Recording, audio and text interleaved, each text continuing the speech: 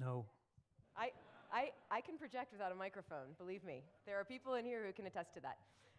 Thank you so much, Anya. Thank you so much to everyone at Aspen for inviting us to be a part of this. And to be the opening panel is such a tremendous honor and frankly, a huge amount of pressure. So I'm looking for a lot of smiles, a lot of laughs at my bad jokes in the audience today. That's where you all will come in.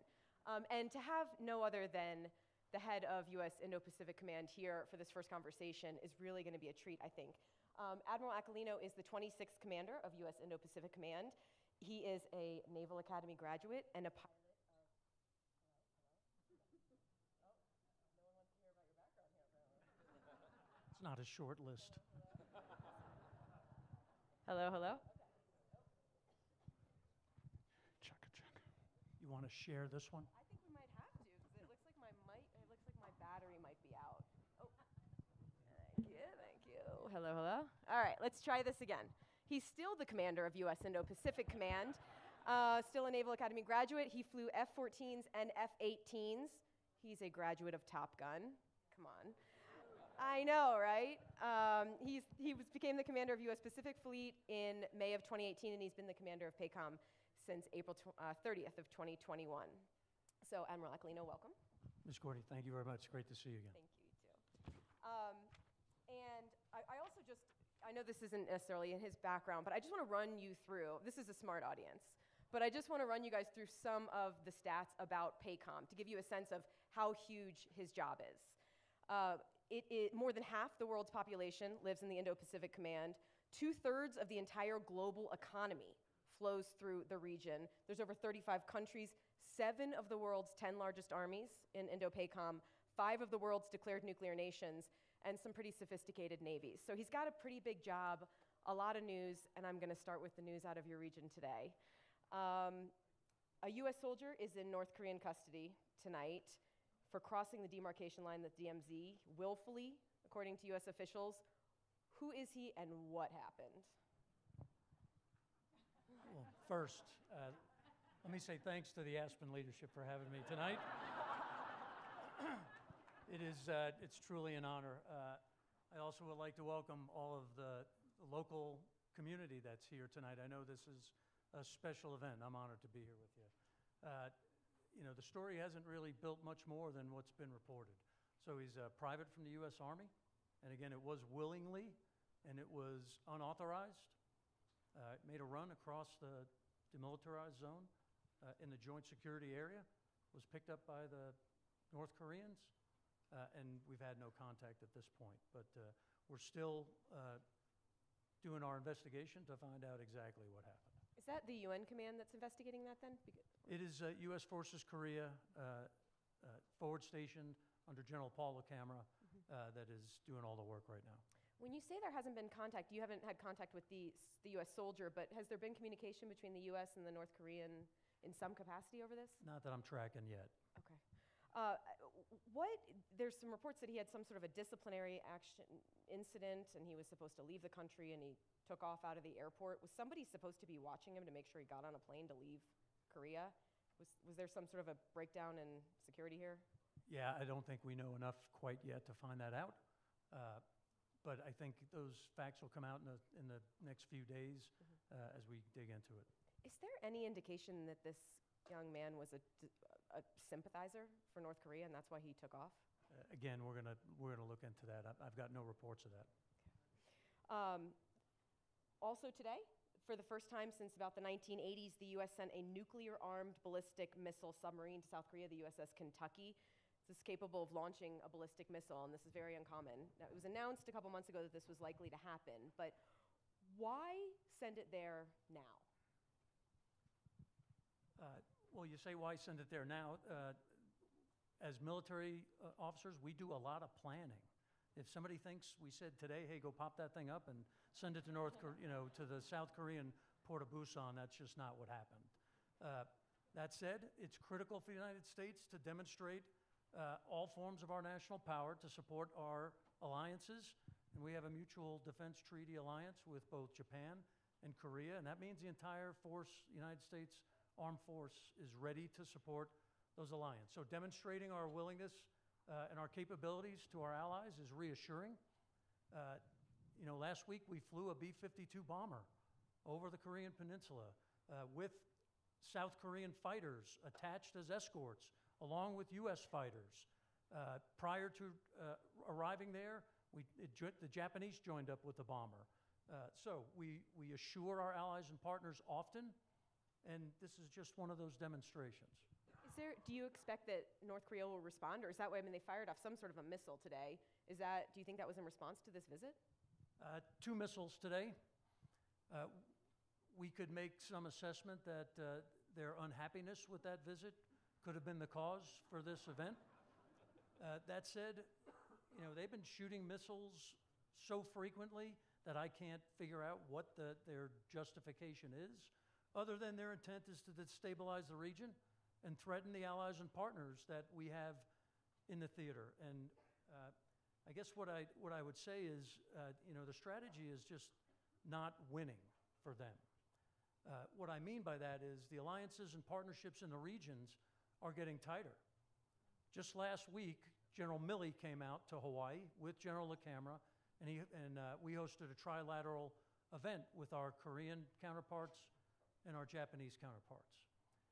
So the uniformed members of Japan, Korea, and the United States are working together more frequently and more easily. The leadership in both of our countries, not too long ago, President Yoon and Prime Minister Kishida got together, and I thank them both for their willingness to take political risk to ensure that they can defend their nations. That trilateral relationship is important. It doesn't come without some long historical issues between the two, but the leadership in Japan and Korea right now, very, very impressive for what they're doing to defend their nations. So North Korea has launched an unprecedented number of missiles in the last year or so, 2022, 2023. I know it's hard to say what their motivation is, but what do you think Kim Jong-un's end game is with all these launches? I think his end game is to remain in power. And what about the one recently, ICBM, solid fuel? I know that you guys don't like to talk about why that's so concerning, and I'm sure our audience already knows this because, like I said, you guys are pretty smart. But when you have a solid fuel rocket, there's less warning to others that it's potentially going to be launched off because they can take it out to a launch pad, they can stand it up, and they can fire it. You don't have a day or two of gassing the thing up before you fire it. So the fact that they now have demonstrated solid fuel ICBM, is that a game changer? And is there going to be some sort of a U.S. response in some way to that? So I don't think it's a game changer. KGU is clearly working to advance his missile delivery capabilities. He's been doing it now consistently for the past almost 2 years. That is a goal that allows him to present a position of strength that he believes will enable the Kim regime to remain in place. That said, we continue to build our readiness with the forces on the Korean Peninsula to meet our responsibilities under the alliance. The forces at USFK are ready to respond. We continue to work with the other allies and partners in the region because the capability of that missile now just doesn't threaten South Korea or Japan or the United States. It threatens all nations in the region. And that should be concerning for all. Can North Korea hit the continental U.S. with a nuclear-armed ballistic missile today? The capability that they've delivered and demonstrated the other day, we assess, could reach the United States. The mating and all the nuclear capability is still being reviewed.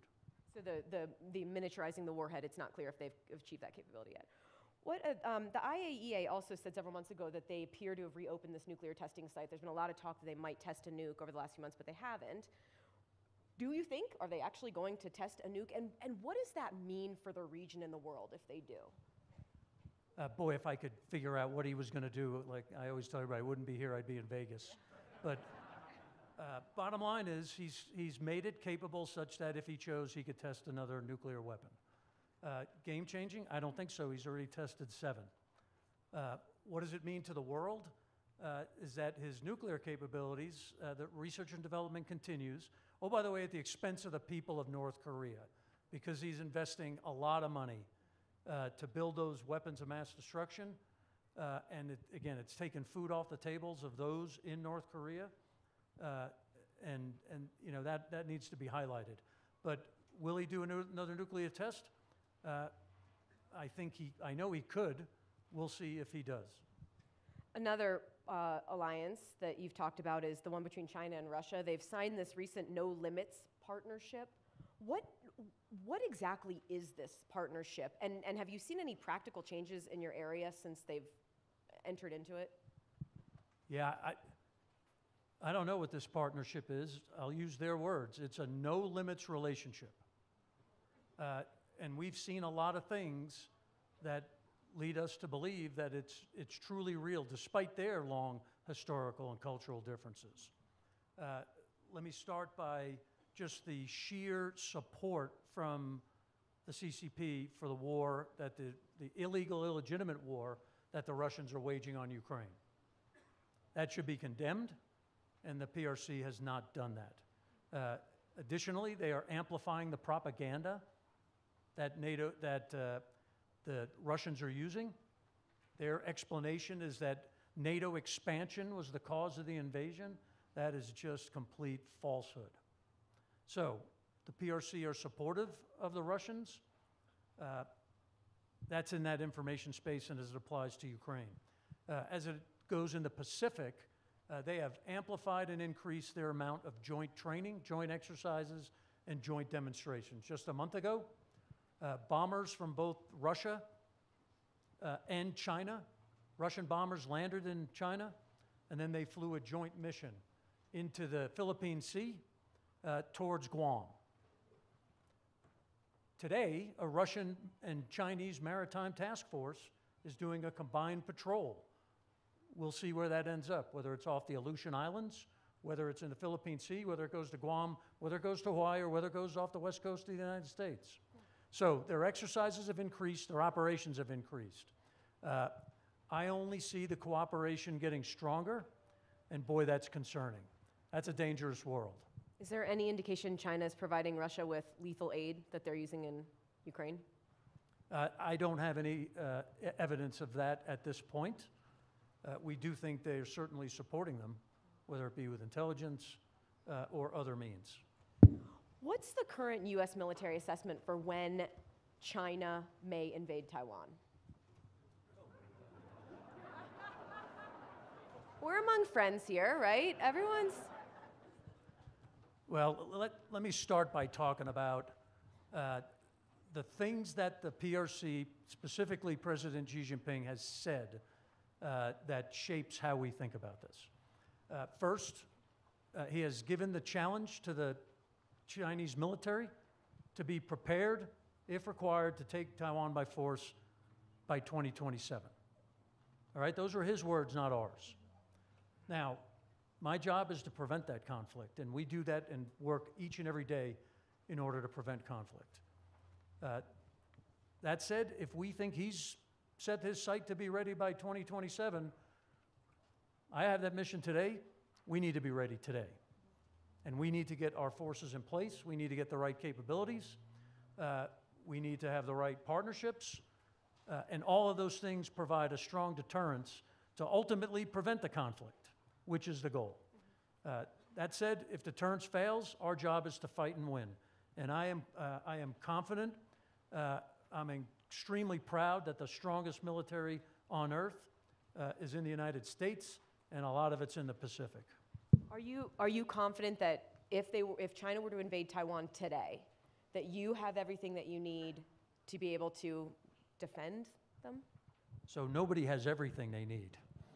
Tell me about it. If you show me that person. That said, there are a number of items that I've asked for specifically as a part of the budget process. The Deputy Secretary and the Secretary of Defense have been clearly supportive. They are aligned to a strategy-based budget focused on the China challenge, and I'm thankful for that. That said, with what we have today, I'm confident that they would fail. What do you think could prompt President Xi to invade? Once again, if I could tell you that, you know, there's a lot of things. Certainly there's some red lines that have been identified specifically by the Chinese. If there were a declaration of independence by Taiwan, that would be a serious concern. That said, let me just start by saying the United States policy as it applies to Taiwan has not changed. We work in accordance with the Taiwan's Relations Act, the 6 assurances and the 3 communiques. That is shapes the United States policy. We don't support independence on Taiwan, but we do support the peaceful resolution of the differences of people on both sides of the strait. And that's without coercion or action. No unilateral change to the status quo. And that's what we believe is the right place. You said in some congressional testimony in April that the biggest challenge facing the U.S. is the speed of urgency at which we're working, because the U.S. has been at war in the Middle East for 20 years, and we need to understand how fast it's coming and we need to go faster. Are you concerned that the time to deter China is running out? I would like there to be, as I stated, an increased sense of urgency to deliver the capabilities that I've asked for, to do them in a time and a speed that's relevant. As I said, President Xi said he wants to be ready by 2027. We certainly ought to be ready before that if we're doing our jobs. We have been in a world where we have believed that Russia was going to, peace was going to break out with Russia, and there was no chance of a war in Europe. We had been living in a world where we believed that the PLA was going to integrate into the world international rules-based order in a way that was responsible. That's not the world we live in. So to be prepared and ready to live in that world, we ought to put all of our capabilities in place, our posture initiatives in place, our alliances and partnerships in place, and we ought to do that fast. Do you think that the deterrence, frankly, not working with Russia may help your case to provide you with your, I mean, you have like $3.5 billion in unfunded priorities, many of which I imagine are focused on China, capabilities for China. Do you think the fact that Ukraine, that Russia did invade, despite the efforts at deterrence, might help your case in being able to prepare faster? Yeah, I think, you know, I sat and watched my counterpart, General Walters, in testimony, and he got accused of not being able to deter President Putin. I think his mission was derived and tasked to ensure that NATO alliance was strong and that NATO was not invaded. So you could argue whether deterrence failed or not, but General Walters did some great work, followed up by General Cavoli. I'm not concerned that deterrence is failing in the Pacific. That said, we want to continue to position ourselves from a position of strength. We want our allies and partners to work and operate with us. We want to have all of those partners articulate the importance of the rules-based international order. There is a place for China in this world. China is not going away. That said, they need to integrate into the rules-based order in a way that's beneficial for all and not specifically at the benefit of the PRC. I'll give you this example, Courtney. The Global Security Initiative is China's term, although vague and without facts, for what the new rules-based order should look like. That is, you are hearing them lay the groundwork for what the rules should look like. Well, the deeds that I see look like this.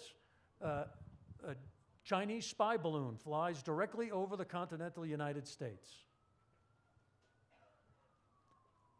If that's what the Global Security Initiative looks like under Chinese rules, I'm pretty sure that's unacceptable to all nations. It's certainly unacceptable to the United States. And there are more examples of, you know, the say-do mismatch that we see. But we should be concerned about the way the PRC talks about the new rules-based order. The second example that I have to bring up is the International Tribunal that was filed by the Philippines in 2016 against the Chinese claim of all of the area inside the 9-dash line, and specifically on Second Thomas Shoal. Right? The International Court determined China had no valid claim. Yet they continue to threaten the Philippines. They have discounted the international ruling based on no fact other than they don't like the decision. So if the international rules-based order under Global Security Initiative just means as long as the PRC likes the outcome, then that's the rules, we ought to all be concerned about that. Since you brought up the Chinese spy balloon, what is the spy balloon situation in your area? I mean, do you see them often? Is China flying these all the time and they're just not going over the continental US? And are you shooting any of the others of them down anywhere? We have not seen one since the event, and I have not shot any down. Not yet, but you got like a year left in the job, so you still have time. I'm just trying to get through tomorrow. I know. Well, the interview's not over yet, so. Another thing that we hear a lot about with China is their hypersonic capabilities. Are you concerned that China's capabilities at delivering hypersonic missiles to the US, are they more advanced than what the US has in hypersonics? Let me start by saying what we're seeing is a military buildup second to none at the speed and rate at which it's being delivered. And it's not just hypersonic missiles, it's all capabilities. It's capabilities in the maritime environment, in the air domain, in space. Hypersonics and missile capability is one part of that. So, am I concerned about the buildup and the capabilities that they're delivering? Absolutely. That said, the United States continues to deliver capabilities that can ensure that we defend the homeland and protect our forces, and we'll continue to do that. So, will they continue to develop? Absolutely. To include their nuclear capability. Largest buildup that we've seen, the fastest buildup in history. Their August 2021 hypersonic test showed some real advanced capabilities. You were asked about it in testimony earlier this year. Are you confident that the US has the missile defense systems that they need, that they could actually knock one of those things down? Well, I'm confident that the United States industry, innovation, we are developing those capabilities to ensure that we can do that. Are you developing them fast enough? Hence my point on urgency. Do you have any contact with your Chinese counterparts? I do not. Now, we invite them, and I have asked to speak to my Chinese counterparts, because there's more than one. The alignment is different. So the Eastern Theater Commander and the Southern Theater Commander, for 2 years now, I've had a request to speak with each of them. My asks have gone either unanswered or refused. We have invited the Chinese chairman to come to our annual Chiefs of Defense Conference. We're going to have that in Fiji next month. We have invited, we have not heard. We do it virtually 2 to 3 times per year. So in the 2 years, we've had one showing of the Chinese representation via teleconference. That's been the extent of my contact since I've been in this position. The former STRATCOM commander, Admiral Richard, called China's nuclear breakout breathtaking. They have 3 new ICBM fields. Are they modernizing faster than the US? And is there anything that the US can do to discourage that? Or is there any impact the US can have on their modernization? So it's critical that the U.S. continues our modernization of our strategic capabilities, and pretty costly, but required. It is the bottom line defense of this nation through strategic nuclear deterrence. That said, the Chinese are going very quickly. I'd have to go back and look and see how they equate it on a scale. Doesn't matter to me. What matters is that we modernize our force and we're ready to be able to respond if need be. I think we have, well, I know we have asked the Chinese to participate in some nuclear limitation talks, as well as with the Russians. They have not accepted that invitation either quite yet. Has the US military conducted any war games with Taiwan? All of our actions in accordance with Taiwan are aligned with the Taiwan's Relations Act. I'll just leave it there. Doesn't the NDAA require as of 2023, require that there be some war games? I got to go back and look at the language. It's a lot. It's really long. The We will always follow the law and meet the requirements. Are you concerned that U.S. support for Ukraine, just billions of dollars in weapons and equipment that the U.S. has been sending there, that's depleting munitions specifically, but weapons that could go to Taiwan to help with this readiness issue? Yeah, not at this point, Courtney. The United States is a global power, and I'd argue that after the invasion of Ukraine, we actually might be the only global power. So we can walk and chew gum at the same time. It's critically important that we support Ukraine. Strategically, it's critically important.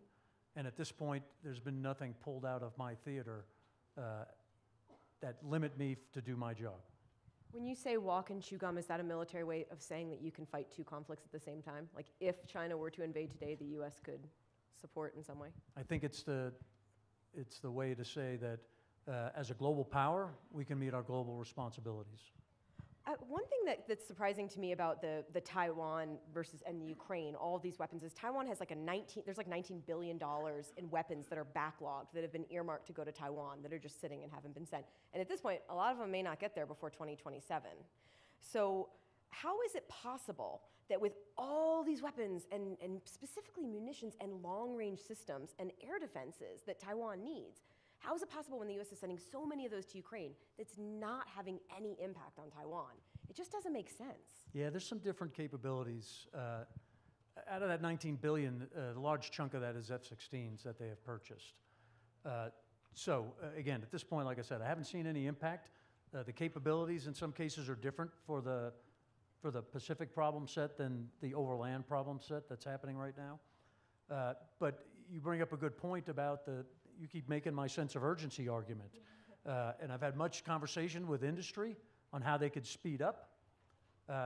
Just-in-time defense support is not where we need to be anymore. So we got to build up the defense industrial base in a way where we can meet our requirements. So we only have a few minutes left, and I think this is going to be your favorite part of the interview, because I feel like you're a four-star, you have this prominent job, you got like 300,000, 50,000, 80,000 people under your command. But I bet that a lot of people don't know a lot about you. So let's change that right now. First off, your call sign is Lung. It's on your name tag there. Why? Well, Aquilino turns into Aqualung. I wish I had a better story. I know, you should, just for the record, you should make up a better story than that for the next time. Like something cool about saving someone by sticking a straw in their lung and they lived or something. I don't even know if that's a thing. You were a Top Gun pilot. What do you think of Top Gun Maverick? Do you roll your eyes at the Hollywoodization? I'm making up words left and right up here, by the way, of Top Gun, or is it cool? Oh, it's cool. Yeah? Certainly there's some Hollywood portions of that, but there's a whole bunch of part of that movie that's real, and I don't know if it comes out, and I'll just give you a couple points. First, every one of those airplane scenes was an airplane flying with a U.S. Navy fighter pilot in the front seat. So that flying is all real. The dedication of those kids, I call them kids now because I'm old as dirt, but for those kids to get out there and do the mission, the dedication it takes, the hours that it takes to perfect your craft and be effective, that's the flying part of the scenes. If you were to look at the scenes on a U.S. aircraft carrier, those kids are killing themselves every day. Think about being in the Middle East and on the Gulf and working a 12 to 16-hour shift on a 140-degree flight deck launching airplanes for 12 hours. I'm proud every day to be able to work with those kids, and I'm in awe. When I was younger, I didn't get it, right? I feel like an old nostalgic dad. I watch those kids work, and I got almost 1,300 arrested landings. And every one of them took about 30 of those kids, mostly under the age of 25, to do everything they do perfectly for me to not die. I wouldn't call you old, but since you brought it up, do you think you'll go anywhere after PACOM? Do you think there's another Navy job for you, or what do you think is your future? Let me just go back to what I said. I hope to have this job tomorrow. and we'll see. I got enough on my plate, Courtney. I got the greatest team on the planet out in PACOM. I have a great amount of partners throughout the regions. Almost all the chiefs of defense that are out there I call friends. I got a lot of work to do before I worry about what's next. Was there ever a point in your career where you thought, oh, I just messed up, I'm going to get fired? Yeah, I wish there was only one.